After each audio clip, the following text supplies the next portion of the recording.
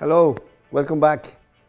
So in this video, what we are going to do is to have a hands-on tutorial. And for that purpose, we are going to use a Jupyter notebook. And the Jupyter notebooks that I will be presenting throughout these video tutorials will be available later on in our website. Let's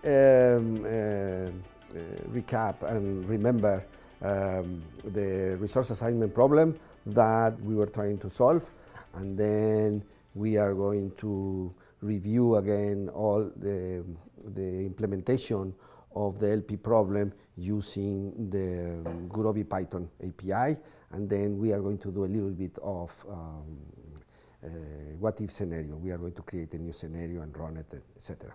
So the problem that we want to solve, the RAP problem that we have at this point, has three job positions: tester, Java developer, and architect. And we consider three resources: Carlos, Joe, and Monica. And the data that we have for this particular RAP problem are the matching scores, and the matching scores are reflected by this table. And remember, the matching score reflects how well an employee can perform a job. And we have made the assumption that only one resource can be assigned to a job, and at most one job can be assigned to a resource.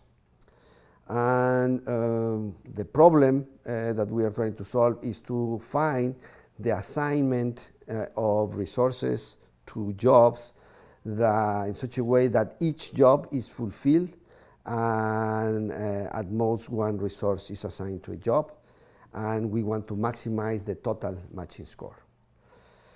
So this cell here, import Gurobi library, essentially will take all the Gurobi library and to make it accessible for this Jupyter notebook.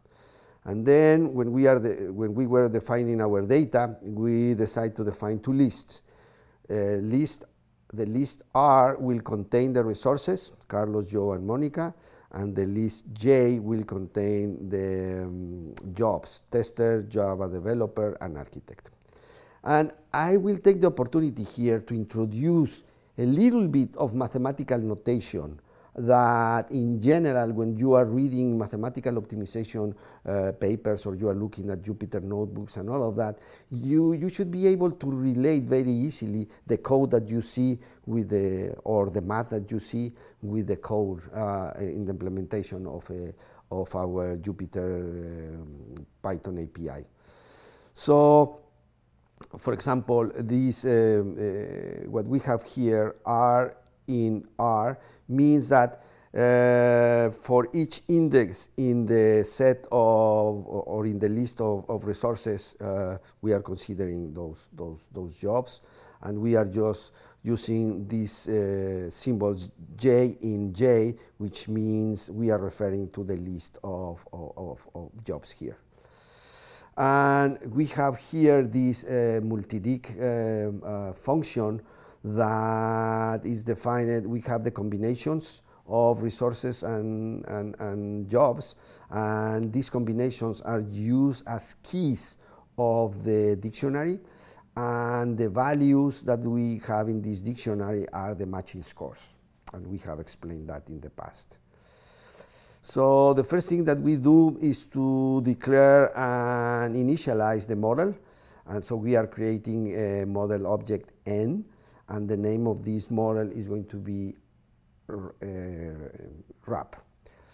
And then we have defined our decision variables, and we were using the addVars method, and the addVars method was defined over the combinations of resources and jobs, and these variables will be defined in the object X, and the name of the variables is going to be assigned.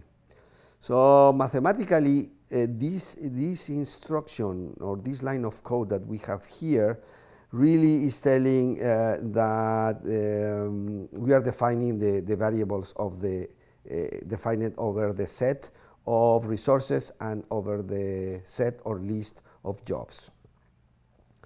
And then the job constraints, we were using the add constraints method, and we were using the xSum method to define the left-hand side of the constraints. So the left-hand side of the constraints are the summation for each job, the summation of the resources that may be assigned to each of the jobs.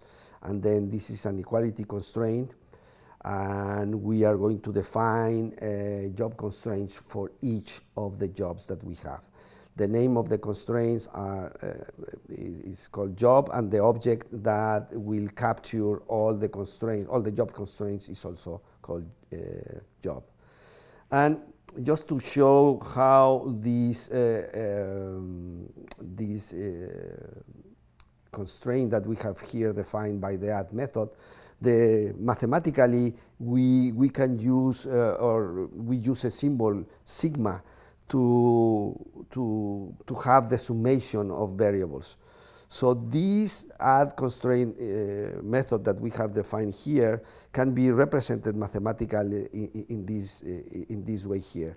So for each job j in the set or list of jobs, we are defining one constraint, and that constraint is defined over the sum method, and that's what we are doing in this with this symbol sigma. And we are taking the summation of all the variables associated with job j, and resources are in the list of resources.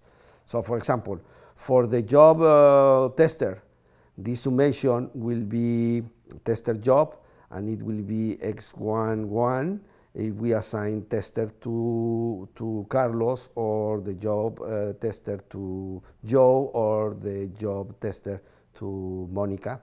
So this summation is the same as this symbol here. Similarly, for the resource constraints, we are using the add constraint method, and for the left-hand side, we are using the xSum method. That for each resource in the list of resources, we are taking the summation of all the resources of all the jobs that can be assigned to this resource. And in this particular case, we have a less or equal constraint, meaning that the resource might not be assigned to a particular job. And mathematically, this is the way that we'll express this constraint. And for the objective function, we are using the set objective method, and the linear expression of the objective function, we are using the x product method defined over all the matching scores. And essentially what we are doing is taking each element in the table of matching scores and each element in the table of decision variables, and each cell in each product, in each table, we are taking the product of all of them. So with this set object method, we can define the linear expression of the objective function, and the direction of optimality is to maximize. So that's why we are using as the second argument the GRB maximize argument. And essentially this, another way to express mathematically this objective function is represented here, if you are interested in relating the way that we can represent using the Python API and the associated math for that. This instruction here, this function, basically will write a file that we are going to call the wrap.lp, and this will capture in memory what is the problem that we want to solve. Essentially, it will capture the decision variables, the constraints, and the objective function. And then the optimize function defined over the model object M will call the Gurobi library and solve this problem. So as you saw last time when we were giving the presentation, the optimal solution was to assign Carlos as a tester, Joe as an architect, Monica as a developer, and the total matching score was 193.